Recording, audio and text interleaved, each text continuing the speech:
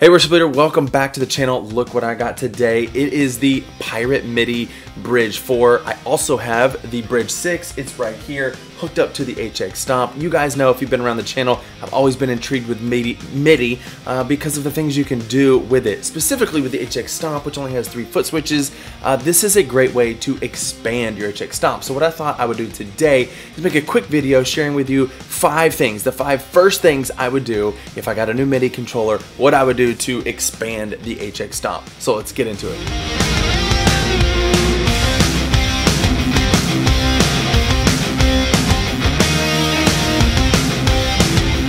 Alright, so we're going to dig in, and like I said, I'm going to share with you the 5 first things that I would do if I had a Midi controller like this. I'm going to share with you some features that are unique to the Pirate Midi units, and I'm also going to share with you some areas of improvement, or things that I hope they fix in the future, or things I've heard them say they are going to fix in the future that will help take these things to the next level. Just to give you a brief history of how I got into Midi, years ago I got the Jet Micro, and I always say that pedal is like the gateway to Midi. It's made specifically for the HX Stomp. It's pre-programmed and it looks like this. Now this is its bigger brother, I would say, the Jet MCX, which is a fully customizable Midi controller, just like these and this one here. And I really love it because I'm into mini boards, and this is my mini HX Stomp mini board, mini Midi board, and it's black and I love it. There are other really good Midi controllers out there that I've heard of but I don't have any experience with yet. We have the Morningstar Midi controllers, and also there is the Futurist by Matthew Effects, which looks pretty awesome as well.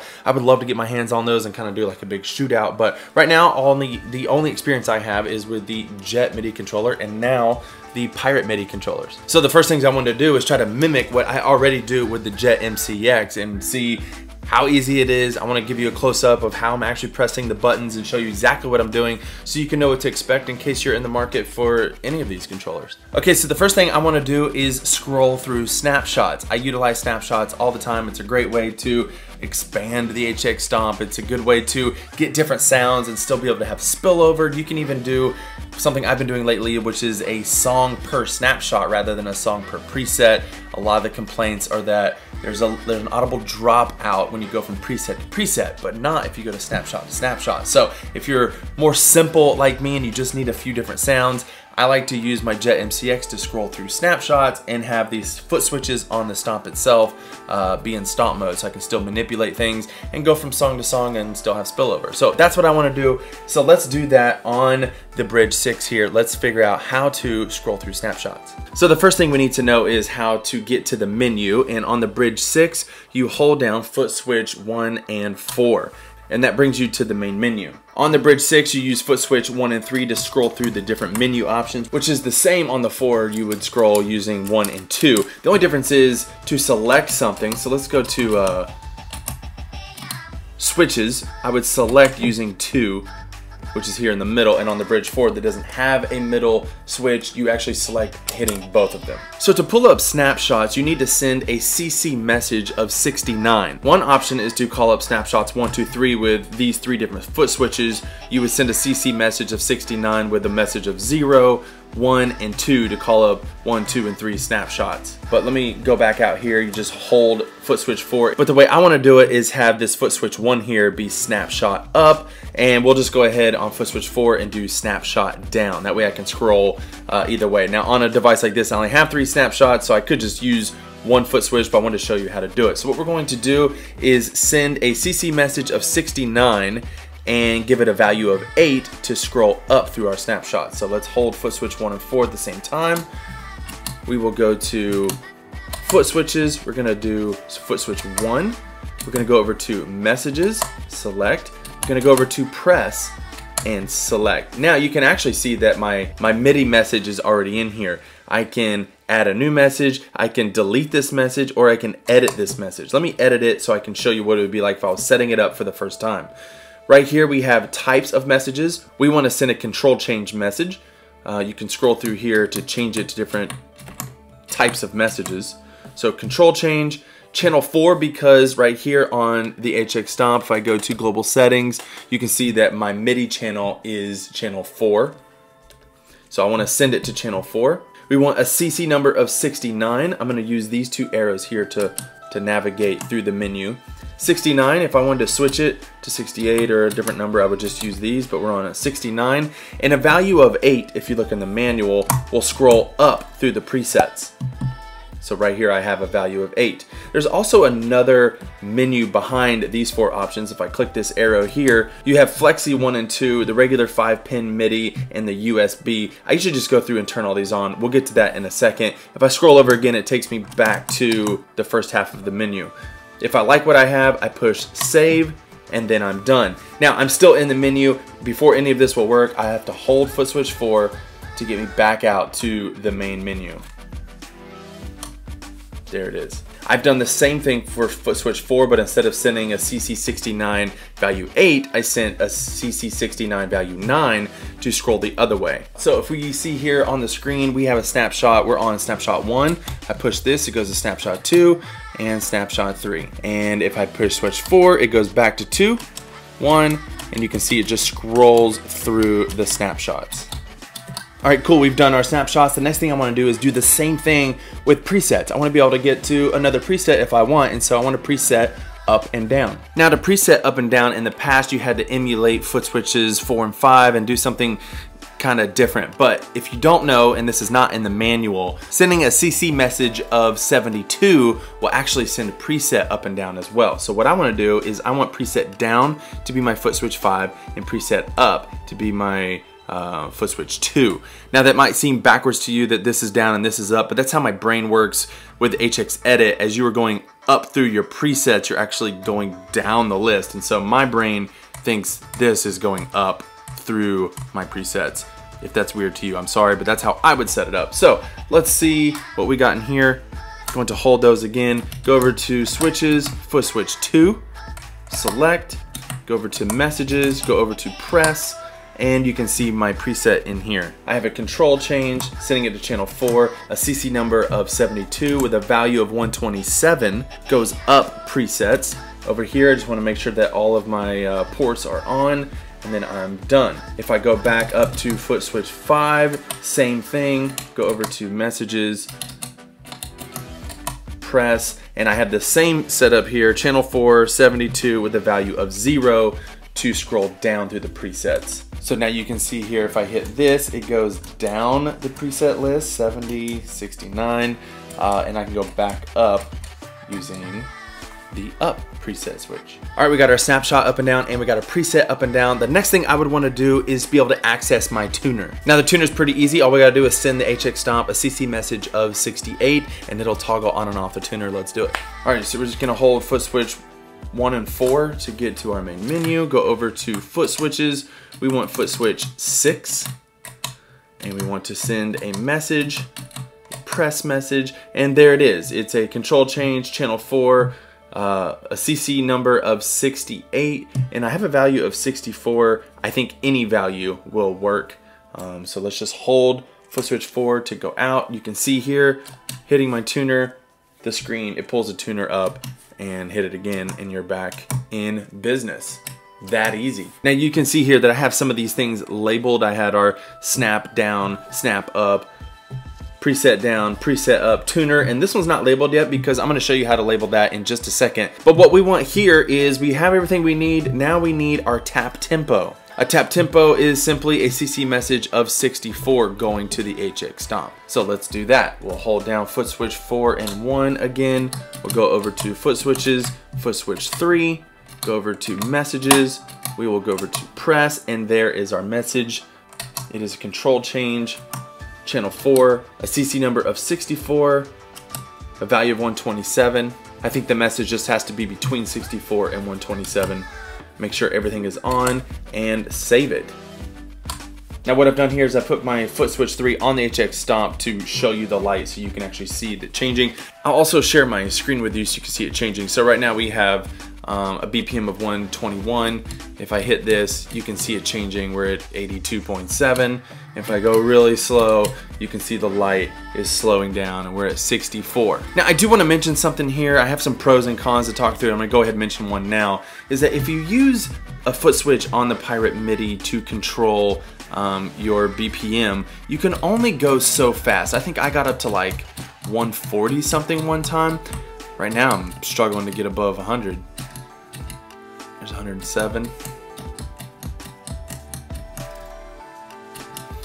There's 126. I think the reason is because a feature that is always on is a double press action, and the Pirate Midi is getting confused if you want a fast BPM, or there, I got 131. If you want a fast BPM, or if you're trying to send a double press message on this particular foot switch. And so if it were me, I actually wouldn't use a foot switch over here to send my BPM. I would actually just use it on the Stomp. Since I have multiple switches, this one is clearly seen, and then you have no problems getting a faster tempo, because this is not looking for a double press. Now, if you hate the thought of having your foot switch 3 on the Stomp be tap tempo and you don't want to do that, there's actually a really good solution. The Pirate bridges can also send MIDI clock. I'm not going to cover that in this video. We'll save that for another video, but what you can do is you can just set up, it can constantly be sending a BPM, and you can change that based on what bank you're on, and it's pretty cool. So even though the press action is kind of funky right now, hopefully they'll make an update where you can turn off double press. That way it's not looking for a double press, and that would probably solve it. But there's also the MIDI clock thing. We'll look at that in a different video. But the last thing I wanted to show you is that if you did put your foot switch 3 on the Stomp as tap tempo, you might want to just have your other foot switch on the bridge just toggle on and off an effect on your HX Stomp. So what I mean by that is I like having all 3 switches here to be in Stomp mode, but if foot switch 3 is going to be tap tempo, then you might just want to send a CC message for one of these to toggle on and off an effect on your preset. So down here on bank 99, let's go ahead and do that. If you look on the screen here, I have my Scream 808 toggling on and off here on the Stomp, but I'm also went down here to bypass and pulled my MIDI up here, and you can actually select any CC message that you want to send to toggle it on and off. So let's just leave it on CC10, and then we'll pull up a CC10 toggle on and toggle off to toggle on and toggle off our effect. So we actually have to send 2 different messages. Let's do that. Let's hold down foot switch 1 and 4. We'll go over to foot switch 1, select it, go over to messages, we'll go to toggle on. So here it is, I have a control change, CC message sending to channel 4, which is the Stomp. Right now it's at 127. Let's change that to our CC10. So let's edit it. We'll go over here, and this is one of the features I wanted to talk about. Is they now included a fast scroll, which is a lot better than it was before. The first update did not have this fast scroll. You had to sit there and actually push the button a bunch of times. So anyways, now we're sending a CC number 10, a value of 127 to toggle on. All of our ports are on, so we will save that. Now we want to go back and do messages on foot switch 1 to toggle off. So we'll go to messages, we're gonna go to toggle off, and here's my message again. We want to edit it and actually take this back down to 10. You can go this direction and it's a lot quicker, but I just wanted to show you the speed scroll. And a value of 0 to toggle off. Make sure our ports are on, save it, go back to the home screen, and now foot switch 1 should toggle on and off our overdrive. There it is, it's working. So as you saw there, I actually had to send 2 different messages. I had to toggle on and toggle off. I'm not a programmer, I don't understand. I thought maybe you could just send a toggle message, which would just automatically toggle on and toggle off and just send one message. Like if you toggled it, it would send a CC of 0.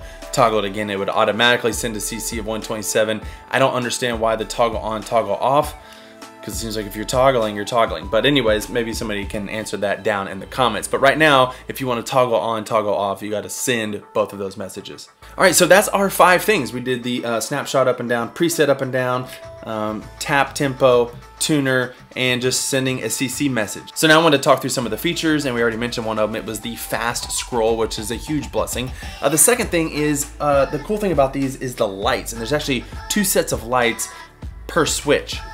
Yeah, so these lights are pretty cool. They got these little, like, almost like smiley face bent to them, and one side will be one color. It's the primary side on the left, the secondary side on the right. Let me show you how to change those. You go back to the menu by holding foot switch 1 and foot switch 4. LEDs, select. Let's go to foot switch 6. Select the primary color or the secondary color. Right now the primary color is coral, and we can change from coral, aqua, yellow, green, white, red, blue, and back to coral. So if I want to change it, let's do Christmas. We'll do green and then I go to my secondary, we'll select it, and then we'll go to red. And there it is. So now we have red and green. Might be kind of hard to see on the camera here, but it's very vibrant here in the room. What's cool about this, the reason you might want to have two lights is, say you were sending MIDI clock like I was saying, you can have that secondary light flashing, just like our foot switch 3 over here is flashing. You can have that flashing the BPM and then have your primary or the other color you're not using toggle on and off, whatever it's toggling on and off. So each button can demonstrate two different functions, which is pretty cool. You hold these two to bank up, and let me show you how to change the name of one of our foot switches. So right here, I was going to show you, I was just gonna label this tap. So let's do that together. Go to our menu, go to our switches, switch 3, messages, no, switch name. Right here we just have letters that we need to scroll through. Makes it a lot faster now that we have the fast scroll, but an editor would be even better just to be able to type this in. But let's do tap. So we're on G, let's go up to T. While I'm here, let me show you something. You have an arrow this way, you have an arrow in the middle this direction, and then 4 here is to exit. For some reason in my mind, I always feel like this is forward and this is backwards, and I'll X out of my menu and not remember what I'm doing.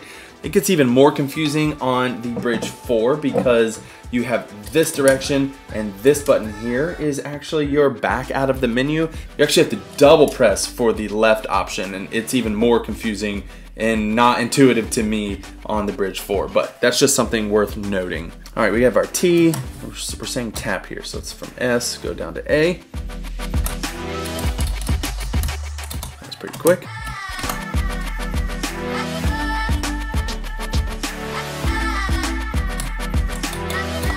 Tap, and then I'm guessing there's an empty message somewhere. I don't know where it is. Right there. Yeah, save. Channel save. So we'll exit. And now it says tap. So another feature that I want to share with you, and I've mentioned a few times, are these Flexi ports. So they're labeled here on the top, Flexi 1 and 2. They're just the TRS output. The bridge 4 here has MIDI in and out via the smaller 1/8 inch TRS jack. On the bridge 6, we have the 2 Flexi ports. We also have MIDI in and MIDI out via the 5-pin and another TRS jack full size. Those Flexi ports are cool because you can assign them to do a bunch of different things. The only thing to remember, is that with the Flexi ports, since you have all those options, you need to remember to set them to do what you want them to do. So for me, all I want them to do is send MIDI out, because I'm just sending MIDI out to all my different pedals. But there was a time where I thought my units weren't working when I did a factory reset, and I reached out to the guys and like, oh yeah, you got to tell the Flexi ports again what to do when you have to do a factory reset, which there's been 2 updates now. The first update you had to do a full factory reset. The second update you don't have to, but if you're just getting these, you're gonna have to do the whole factory reset thing, and then don't forget to tell your Flexi ports what you want them to do. Let me show you how to do that real quick. If you hold down R1 and 2 to go to the menu, scroll over to global, you can do things with the switches on global. You can here select your Flexi ports, and right now select the mode. Mine is MIDI out. That's what I wanted to do. But you can have them do other things as well. But you need to make sure they're MIDI out if you want to do the things I showed you today. So let me end here with the 2 things that I'm waiting on to improve and things they've actually talked about, and that is maybe taking away the double tap feature so that we can have a faster tap tempo. As you saw, I could only get up to like 130 if I was lucky with the tap tempo, and you know, sometimes you might want to have a BPM of 150 or something, and that's kind of hard because the unit is trying to detect if you're tapping fast or if it's a double tap press option. And so anyway, so that's something that could be fixed. And then the other big thing would be like a web editor or a mobile app or something. I've heard they're working on it. who knows how quick it'll be. You know, it takes a long time to get this stuff up and running, but I think that'll be another layer of being able to visually see and type in things and not have to scroll through and do the buttons and all that stuff. Other than that, I'm pretty excited about these. I like the idea of MIDI. It's a lot of work up front so that things are easier later, like when you're on stage and you're leading. And so there's a lot of things you can do with MIDI. You can have your HX Stomp send messages over to Ableton, or have Ableton control your HX Stomp or Helix. And as a worship leader who is often singing and playing a lot, I don't like coughing, still getting over COVID.